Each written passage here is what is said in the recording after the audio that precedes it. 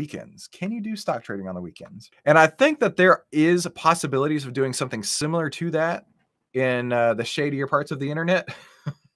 Maybe like binary options, things like that, which basically binary options are exactly that.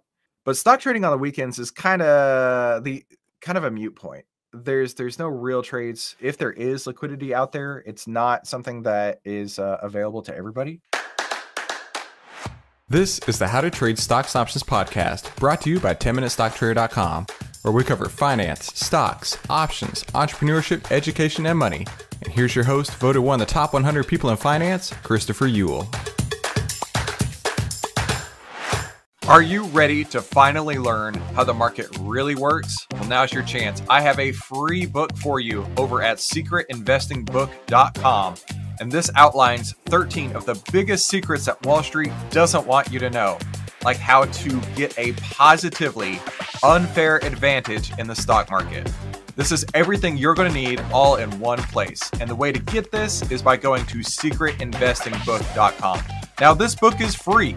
It is free for you. I paid for the book. I just need you to help me out by covering the shipping from our office to your house. So go to Secret Investing Book right now, get your free copy today, and I'll ship this out right away, and you can get the positively unfair advantage in the stock market by reading these 13 secrets that Wall Street does not want you to know. So get your free book over at secretinvestingbook.com today. The How to Trade Stocks and Options podcast is now exclusively on sharevision.com, the first dedicated streaming platform for the world of finance. And that's where you can find us every single week over at sharevision.com. Just head to sharevision.com to learn more and type in 10-minute stock trader in the search bar. Come like and subscribe. I can't wait to see you over there at sharevision.com, the first dedicated streaming platform for the world of finance. Good afternoon, traders. How are y'all doing this Friday afternoon? I'm a little under the weather. Excuse me. I don't know. Maybe it's Corona part 2. I don't know. But I'll tell you what, last night, laying around the house with the family, I'm like, something ain't right. Like there's something off. And then could not sleep last night. Had to get up early, get the kids ready for school. So yeah, I've had better days. I hope you are having a great day though. I did some work for you.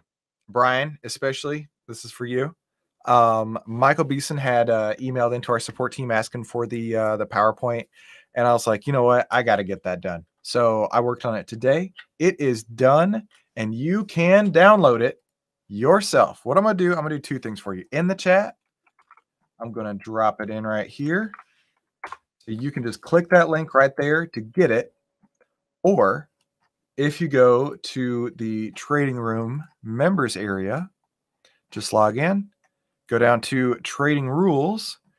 You'll see this big blue button right here. Click that and it will immediately download for you. And then, in fact, I'll even use the download. Boom.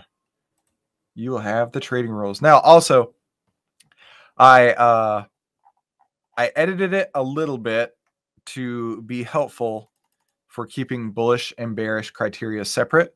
So when you see a green border like this one here, that is the bullish criteria. If you see a red border like this one here, that is the bearish criteria. Like I was saying, I had written this basically in the midst of a very long and prolonged bull market. And I was like, well, I'm never going to have to worry about writing a bear market. And then, of course, we immediately entered a bear market. So, yeah, we've been kind of coasting with that for a while. Isaac, good afternoon, man. Glad you made it. Glad you made it. Like I was just saying, you guys can go and download your own copies of this. I put a link in the chat, but also it is in the trading room. Isaac, that's super kind of you. Yeah, I'm sure I'll be fine. So true story. This weekend, my little one turns 7, and we're supposed to have kids over for a sleepover. And I'm like, oh no, I am not in the mood to deal with, other people's kids. Plus we got our maid coming tomorrow morning to try and clean up the house before they all get here. And then we got soccer games. So this weekend's going to be absolutely crazy. So yeah, it is what it is. So it's all good. Donna, you are welcome. Glad I could hook you up. Michael Beeson, glad to help you out, man. Like I said, it's been a long time coming. I just finally finally had some time to get around to it today. Had a podcast interview this morning with Amit, the CEO of ShareVision. And actually, on that topic, let's go to ShareVision real quick. Let's go to ShareVision real quick. You want to be a trader that hasn't made. On the homepage of ShareVision, you should be able to see Kavan's interview. So this is the only place to find it right now. I actually rewatched it this morning. I was wearing the exact same shirt, which I thought was funny. But I was really glad that Kavan took the time out of his day to meet with me. He even took a day off of work to meet with me. And it was awesome being able to chat with him, let him know how I could help him, let him tell you in his own words what he's learned, how he's learned it. I was super, super, super impressed with Kavan. He really came to the table here. So Kavan, if you're here, really proud of you, dude. And like I say, I would love the opportunity to meet with all of you guys one-on-one. And like I say, this is no sales pitch or anything like this. I want to know how I can help you. So take what you see with Kavan as an example, and I would love to meet with you guys one-on-one to see where I can come through and help you guys out some more. So like I said, the PowerPoint is out there now. All the bullish criteria has a green border. All the bearish criteria has a red border if it's different. There are some things that are the same, like adding to winners. Let me make this bigger. Like adding to winners. This is going to be basically the same thing either way, right? Price moves 1 ATR from entry. That doesn't have to be bullish or bearish, just moves, right? Then rolling winners. So I typed this in, and I try to make it a circle for rolling, right?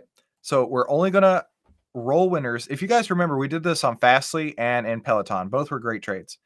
We rolled our winners to keep to reduce some margin because the trades were up like 75% at least at that point, which is part of the criteria.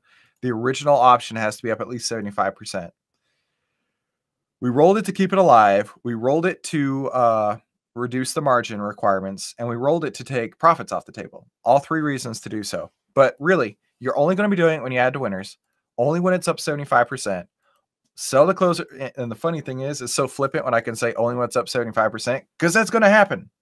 That's not an unusual occurrence. That's why we need to build a slide with directions, because that's going to happen. It's already happened. It will continue to happen. Not every time, of course, but that's how it works. Anyway, so sell to close the original position, then buy to open strike closer. Hang on. I may need to rewrite that. I'm not going to change anything today because this has been already uploaded. Buy to open a strike closer to at the money. So that's where I was like, I don't need a bullish or bearish version. The objective is to be closer to at the money, but it needs to have the same liquidity standards. Add a second unit at that new strike, and then that doubles your overall position while reducing your overall margin. So yeah, overall, it's a huge win-win. And then the planned exit points, nothing changed between bullish or bearish. Everything's exactly the same. And then the scanners and the charts, I just kind of updated a little bit. The real difference is basically price above or price below, and then the Keltner channels down here. What I have found through backtesting and experience is clearly prices fall faster than they rise. So we use a second Keltner channel when we are buying, going long into a stock. We use a third Keltner channel when we are short selling, when we are buying puts, when we're going short the stock, right? The objective is to work within what is happening with the stock. Then the relative strength, I did make a couple changes here so you can see over 75 and then under 125. That's really the only differences there. And then under negative 10% versus over positive 10%. But the calculation remains the same. So all of that's the same. The backtesting criteria, nothing changed there. Liquidity criteria, nothing changed there. And then finally, position sizing. This is like the reason everything flows down into position sizing is this is all offensive, right? Everything in the triangle, pyramid, funnel part is offensive. But if something goes wrong, we have to have our position size in place. That's the only defensive measure we have is our exit points and our position size. And our exit points we only do at the end of the day. So if you have your position size right, it shouldn't wipe you out ever. And that's why we have this calculation here of working with the 2% and the ATRs to balance that risk between all the different stocks. So yeah, that's your guys's included, of course, part of the trading room. So I'm glad I could help you out with that. Isaac says he's definitely watching that today. And he says, email you about talking. Yeah, let's chat, talking one-on-one. April probably emailed you guys already. I asked her, there was one day where I was like, hey, everybody who came today, send them an email, say, hey, can we just chat with you guys one-on-one? If she hasn't, let's get that worked out so we can meet with you guys. This is my pleasure, my honor to work with you. So okay, that's everything I want to cover here. Now make sure you go watch Kavan's interview today. And then let's get into it. Let's get into trading. Let's get into our market analysis.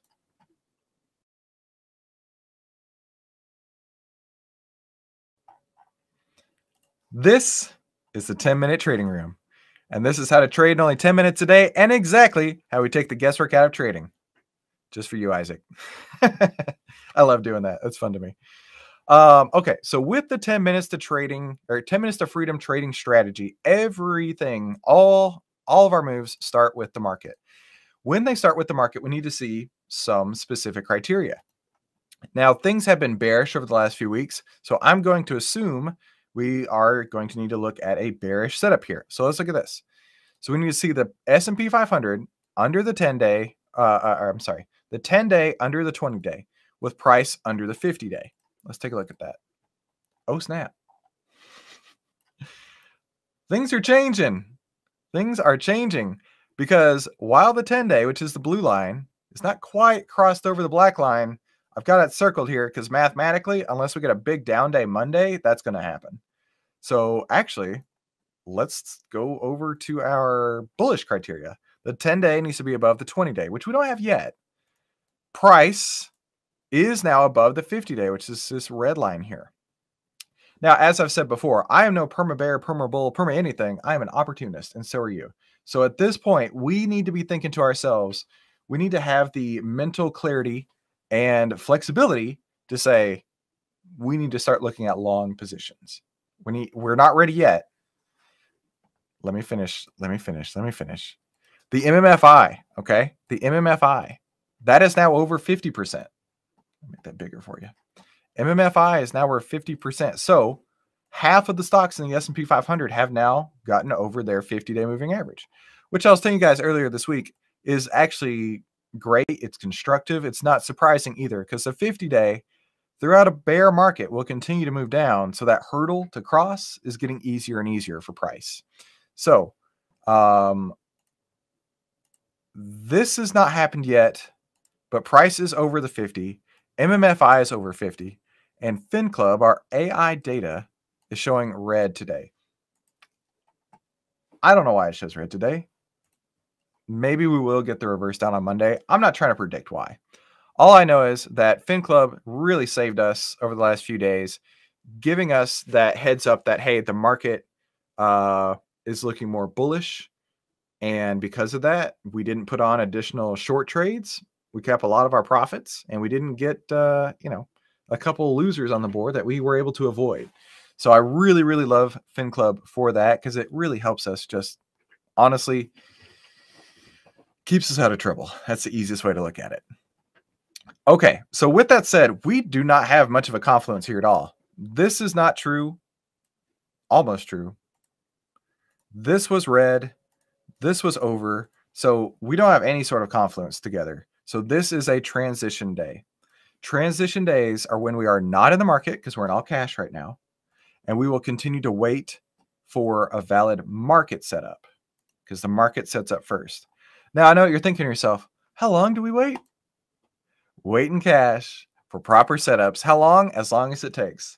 I need to text Mark Minervini back. I need to get him back on the show. But yeah, there were a couple weeks earlier this year between when we got out of our longs before we started getting into shorts where we didn't have any trades to put on. That may happen again, or we could very quickly get into a bullish situation. But the point is just to wait until we get the proper setup. Isaac says, MMFI over 50 kills it. Therefore, it's an offensive day. It's not offensive. It's not offensive. It's not, because we have a Redfin Club day and we don't have the 10 crossed over the 20 yet. Not yet. Nima says, hey, Chris, if we have time, can you explain how FinClub works and why we rely on that? Is there any algorithm that it follows? I would love to. So what's really cool about FinClub is they do provide, now if you're a day trader, this works really, really well for day traders. And I know the people who, I guess you could say, invented FinClub personally. They took the methodology from a hedge fund here in Texas and basically codified it and put it into this platform here. So they do give target stock prices. And on a green day, in fact, let's go to historical. On a green day, you'll actually see a bunch pull through, say, here's the target price. Did it hit it? Yeah. Here's the target price. It got within 88% of it. So on a day-to-day basis, it works really great for day traders, but that's not the way we trade, right? We trade at the end of the day. We're trying to swing trade this for as long as they take. And so I use this, and they told me this one day. I didn't even realize how important this was until I was talking to them one day, and they were like, you realize like that trumps everything. You know how we say that the market, where's it at? How the market trumps all, right? For them, and the way that they work, this indicator right at the top trumps everything. And the easiest way to describe it is they can see, and you can see it too. You just got to access the data, which clearly I have no idea how to get access to it. You can see where the dark pools are. You can see where the hedge funds are trading. You can see where the HFT algos are at. Basically, it's all the algorithms that are already out there with open trades. They are tapping into that data, which is available. You just got to be able to find it. And then they're mixing it all into one indicator, right? Instead of 55 different data points to look at, they aggregate it and say, okay, is this red, green, yellow, red, green, yellow, and orange? That's it. And basically, and they confirmed this too. They said, green, that's the day when you go long. Anything other than green is the day you're either short or you wait in cash. So yeah, I wish I knew more about the details of that, because I'd love to dig into it too, but that's where it comes from. Great question, Nima. All right, so where is our PowerPoint here? All right, so we have covered the market. We're not even going to look at charts because today is a transition day. So holding 100% cash going into the weekend, letting the market tell us where it's going to go, right? So the amount of actual trading today, 30 seconds, right? I am a little surprised that we are as fast as we are moving from a bearish environment to a bullish environment. I'm not going to fight it, and neither should you. Just let the trend go where it's going to go, and hopefully it won't chop up like it did, a few weeks back. Let the trend work in the direction it's going to go. Now let's move on to our final thoughts.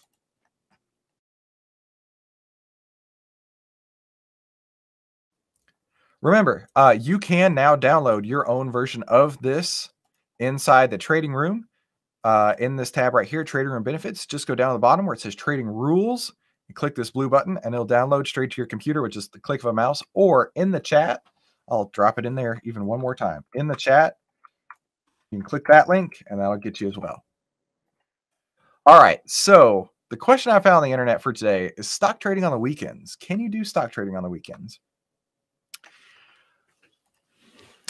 So way back when Jesse Livermore was trading, he went to places called bucket shops. Jesse Livermore is one of the greatest traders of all time. And they didn't actually buy or sell your assets, right? You were actually taking possession of the shares. You were basically betting on like a casino, right? Like a horse race. Hey, I think Apple stock is going to go up. Hey, I think Apple stock is going to go down. And you could place a bet and you could win money just exactly like gambling without actually taking shares or contracts or anything.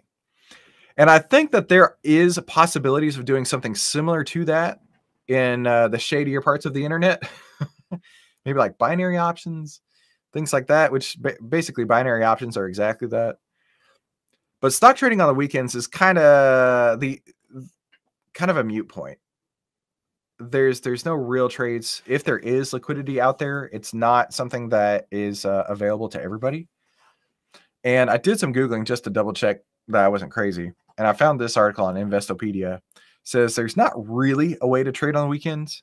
There are some after hours trades that'll go on Friday afternoon and extended hours. Saturday is basically off the table. Sunday night futures open. They open at 5 o'clock Central Time, so 6 o'clock Eastern Time. And that's not actual stock trading. That's futures trading. So the answer to, is there stock trading on the weekends? Not really. What I would do if I was a 10-minute trader or somebody who's interested in being successful as a trader is use the weekends to study. Use the weekends to practice. Use the weekends to look at that PowerPoint. Use the weekends to let yourself get ready for the next week. I know a lot of traders, they'll spend hours and hours and hours on the weekends reading through charts. Now, we don't do that. We let our scanners do it for us. But that's what they do. They let the weekends be their study time. And I agree with that wholeheartedly. Isaac says, you just started that book last night. I've been on a reading binge, loving it. Which book was it? Sorry, I missed what I said. What did I say there? Was it Reminiscences of a Stock Operator?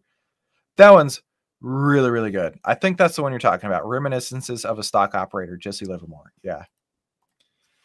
Nima says, since we're on the edge of switching from bearish to bullish, can we run the RSI and just trigger 1 or 2 bullish setups and see how it acts on Monday without trading it? Can we run the RSI? I think you mean the relative strength scanner. And I don't mind. The issue is pulling it over here. Yep, that one. It's a short read. In fact, Isaac, if you go on YouTube and hang on, I'll do you better. I'll find it for you real quick. Because you know, baby boy Chris likes to have his books read to him. There is a playlist. I didn't make it, but somebody did. Let me see if I can find it real quick. There it is. There's a playlist where somebody has got the entire book on audiobook and put it on the YouTubes. There you go. I just put it in the chat. I listened to that. I enjoyed it. You know, baby boy Chris listens to his books. Relative strength scanner here. It does the math for us. Oh, sorry. You guys couldn't see my screen. I'm sorry. But I just dropped the playlist there. The way you would do this is you would have to actually go in here and override some of these notions here. Like you'd have to change this to bullish, change this to red, green, and then you'd have to change MMFI to like 60. Brian, you made it.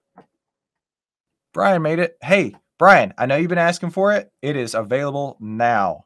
The PowerPoint. The way to get to it is in the trading room, and then go down to the trading rules tab, and then click this button, and it's all yours. All yours. In fact, I actually put it in the chat a couple times too. If you want to just scroll up and grab it, you're welcome. I got you. You are welcome. Today is a transition day, by the way, and it looks like we're about to be going to a bullish scenario. So Nemo was asking what we could see. So let's go run the bullish power scanner. Let's see what pulls through. Earlier today, just for fun, I ran this to see what happened. Yeah, we're getting a few. 43.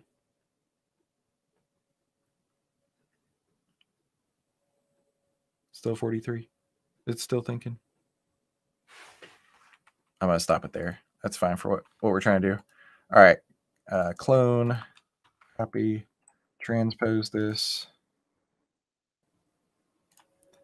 And let's drop it into the relative strength scanner. Edit, paste special values. Okay, so we're going to let that work for a second. It should pull through probably a handful of them.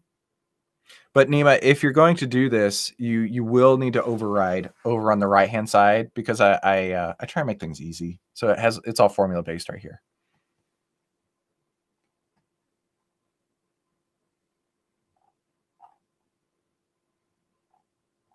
None of these are actually set up. Ooh, check this out. This is a surprise. Look at this. While these have really high relative strength, their relative strength deltas are super low. Remember, relative strength, do I have my cars? Yeah. Relative strength is the measure of average gain to average loss, which you have here. So relative strength is a fixed value. It's like if you're traveling, if your silver car, your silver Aston Martin is traveling at 100 miles an hour, that would be the SPY. Okay. Now, your car, maybe this red Aston Martin is your Apple car. Okay. Your red Apple car is also traveling at 100. But your relative strength delta is a measure of itself, which is, in a way, how fast are you mashing the gas pedal. So if they're both at 100, but your relative strength delta is at 50, positive 50, that means you have basically come up to 100. We've taken the speed you're going right now. You're both at 100, but yet you're going to continue on because your relative strength delta is higher. So that's what I'm seeing here is while the relative strength is strong on a lot of these, the relative strength delta is actually slowing down. Now, the measurement of this is average gain over average loss of your stock divided by the average gain over average loss of the SPY. So 50 over 25. Now, the relative strength delta, that's the rate of change. Okay. So we're looking over the last 5 days versus today.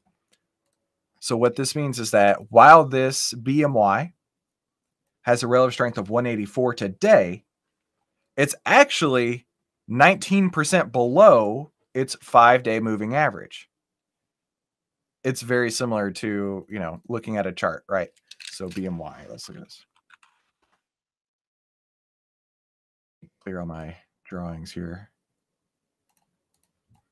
So while this is strong, especially while the market's been going down, actually, let's do one more thing. There's an indicator I like to use called the price compare tool that helps illustrate this.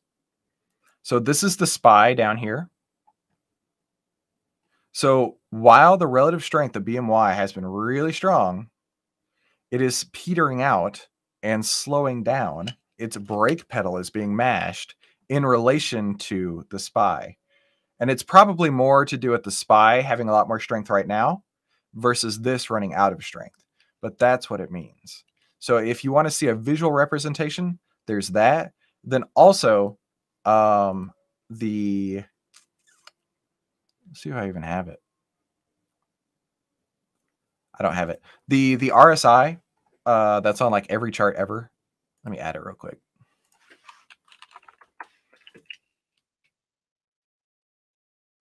A really simple way to look at this is the RSI, is it today on BMY, it's at 70. And then we go to SPY.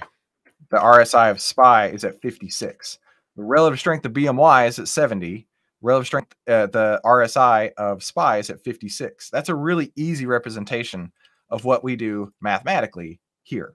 And we can do it all for all the stocks, which makes it a lot easier to have them all in one place. I am going to plan on talking to TrendSpider to see if we can build this into their platform somehow. If we can, that'd be sick. It's just math, and all the math that they need for it is already in the price. So it shouldn't be a big deal. And then it'd be really cool because then we could just put it as part of our chart scanning. That would save us even more time with one step. Kavan, he's late, but that's okay. I'm about to wrap up here, Kavan. I was talking about you earlier. Hope you don't mind. I was saying good things only. I was telling everybody to go watch your interview over on ShareVision because it was really, really insightful. I even rewatched it today. Nima, I am glad that was eye-opening, man. I am here for you. I'm super glad for you. Yeah, absolutely. Absolutely. So that's everything I wanted to cover today. Everybody go watch Kavan's video over on ShareVision. I'll drop this in the chat too. Copy link. Kavan, I added the PowerPoint slide into the members area. So there's a link for it on here. I shared a link over to Reminiscences of a Stock Operator audiobook that's on YouTube. Shared that in here. And then you guys now have the link to Kavan's video over on ShareVision. So hope you guys can get a chance to watch that this weekend. Plus, I'd love to get a chance to talk with you guys. Let me know how I can help you. I'm here for you.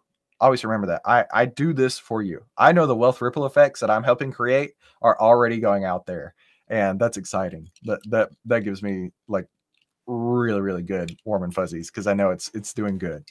So thank you guys for coming. Have a fantastic weekend. I got to go get this house ready for all these little kids that are going to be running around the house. So I will I'll catch you on Monday. Hopefully I'll be feeling better then. Y'all have a great weekend. Hey, don't forget, before you head out, head to secretinvestingbook.com right now to get your free copy of The Secret Investing Book. This is how to finally get a positively unfair advantage in the stock market. And it has 13 of the secrets that Wall Street does not want you to know. And I want to send this to you for free today. Just help me by covering shipping. And the way you can do that is by going to secretinvestingbook.com. That's secretinvestingbook.com, and I'll ship this out for you right away.